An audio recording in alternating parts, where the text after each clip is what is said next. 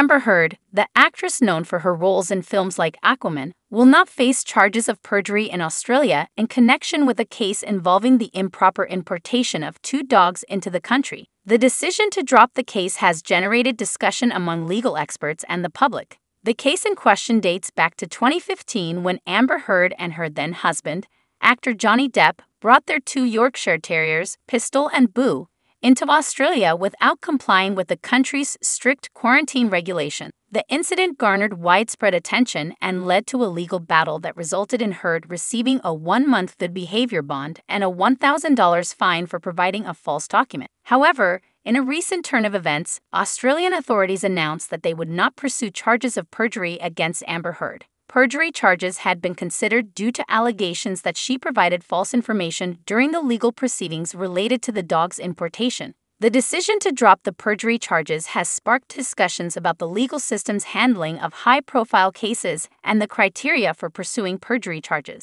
It also reignited conversations about Amber Heard's involvement in various legal disputes and her public image. Amber Heard has been at the center of several legal battles and controversies in recent years, including her highly publicized divorce from Johnny Depp, during which both parties made allegations of abuse.